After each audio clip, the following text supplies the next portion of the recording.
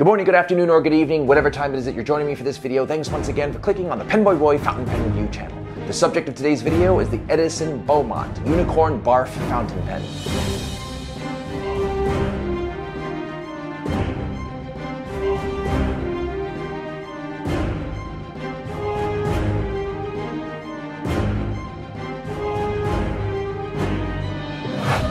Before I get started, this week on the Pentertainment Podcast, episode 30, I have Brian Hulser of Estabrook on the show. We discuss the dangers of being a pen salesman, as well as the future of Estabrook and upcoming new pens. Be sure to check it out. Just be forewarned, it's not for children. You have been warned. This is the billionth review I've done on the Edison brand, so I'm going to skip the history lesson on Edison, but you can always check out episode number 28 of the Pentertainment Podcast, where I have Brian Gray on as a special guest, and he talks about the brand history.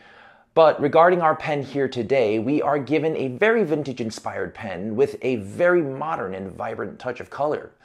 As of this year, Edison pens have taken the line that was rather conservative and vintage in color and replaced those old colors with new colors. They are Fireball, Amber Glass, and the star of today's show, Unicorn Barf. Now, despite the website, as well as retailer websites, listing the name of our pen here is simply Unicorn, as per Brian Gray himself, the real name of the pen is truly Unicorn Barf. This can be all verified on the podcast, guys. Another change to the line that is noticeable is in the unified barrel. With previous iterations, we have had a solid color blind cap, whereas in this newer line, we see a barrel with uniform colors from top to bottom, a design choice made by Brian for the sake of aesthetic more so than function. The Beaumont series can be purchased with either steel nibs or, for additional money, an 18-karat gold nib. The pen I will be reviewing here today will feature an 18-karat gold nib. That's all I have for the background information. Moving on to the neutral zone, those elements about the pen that are either good or bad, or can be good or bad, depending on you. The nib is a number 6 sized 18-karat gold Yovo nib, branded with the Edison logo, which happens to be a nib-shaped bulb to pay homage to the creation of the light bulb. I maintain that Edison pens should call the logo the nulb. Underneath that is the gold content as well as an EF to indicate that this is an extra fine. The feed is a standard Yovo feed used in all Yovo nib units. The nib and feed are part of an unscrewable nib unit housing that screws into the concave-shaped section. The section threads are unified with the section and screw into the inner threads of the barrel. The outer threads of the barrel are used in capping and are very fine and subtle. So in the event of contact while writing, there is no discomfort. The barrel has the brand name laser engraved in the center and tapers down to the flat end of the pen. And as I said earlier, does not have the pattern interrupted by a separate blind cap. The cap is more the same acrylic with a flat finial. Notice that the finial is a separate piece of acrylic due to the clip assembly, but is the same acrylic as the rest of the pen. The clip is a tension fixed clip that has a moderate amount of tension. The clip tapers to a ball at the end of the clip to make it easier to clip into clothing. The center band is a simple, thin, flat center band with no brand markings. The pen was packaged in a white cardboard sleeve. Slide that off and you have a new, although not the newest, clamshell box. Open that up and you have your pen nested nicely in a soft bedding. Also included is a nice metal bookmark in the shape of the brand logo, the nulb, that I almost always never seem to use. That's all I have for the neutral zone. Moving on to the good. Those elements about the pen that are good. It seems that nowadays every pen I review has a Yovo nib. In most cases, they are steel. And in most cases, they perform like savages. But after a while, things can get a bit samey. So it's really nice to try a Yovo number 6 18-karat gold nib because, believe it or not, the writing experience is different enough to make things interesting.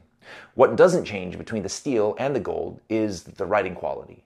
They both write very well. Where the gold differs from the steel is in the increased bounce experienced when writing. With that increased bounce, naturally comes an increased ability to achieve line variation.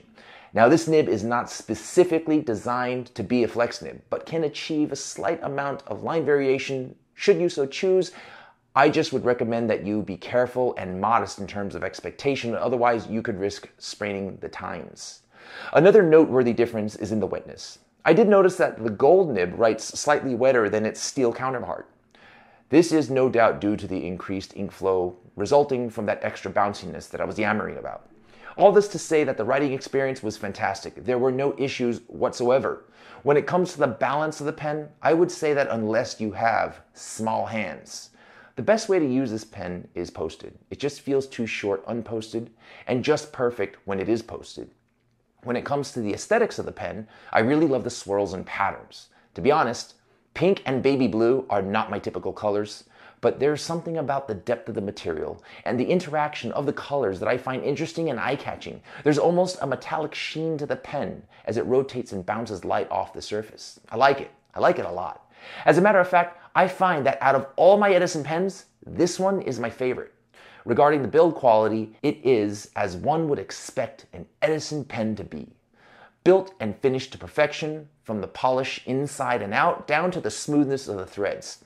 It certainly is a pen on the lighter side. However, don't make the mistake of thinking that weight has anything to do with quality. You'd be very wrong, as everything about this pen is quality through and through. That's all I have for the good. Moving on to the bad. Let's talk coin. Now, as I said earlier in the opening while I was shamelessly plugging my own podcast, this pen can come with either a steel nib or, as seen here, with an 18-karat gold nib. So the price of the pen shown here with retailers online will run you $299, with the steel nib version costing much less at $169. Now, being that in either case you're getting an American-made high-quality fountain pen that performs, I would say that either option is not unfair or asking too much. The question you need to ask yourself is, which do you need to have, gold or steel? That's all I have for the bad. Moving on to the ugly. Those elements about the pen that should not be, but are. There is very little in the way of anything I can say is ugly with this pen.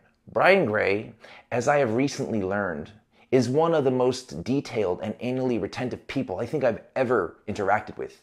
He literally double checks things, triple checks things, checks them again, then has other people check them for him again. So, regarding the ugly, I have nothing to report. So that's all I have for the ugly. It's high noon. Decision making time. Should you or should you not pull the trigger on the Edison Beaumont Unicorn Barf fountain pen? This one is an easy one to answer. If we're talking about the steel nib version at $169, then for sure, pull the trigger on this pen. However, in the case of the gold nib version, I would say that unless you're bored with the Yovo steel nib, and if, like in my case here, need a change of pace, the gold nib version wouldn't be at the top of my list of must-buys. I think that the steel nib version is more than enough to satisfy your fountain pen thirst. Yes, the gold nib is wonderful and, in my opinion, a wonderful writing experience. However, I just don't think that the additional cost would be entirely worth it or necessary for everyone. That being said, if you do opt for the gold nib, you will be a very happy camper. That was my review of the Edison Beaumont Unicorn Barf fountain pen. I hope you found it helpful. Thanks again for watching. Love you guys. Be well, be safe.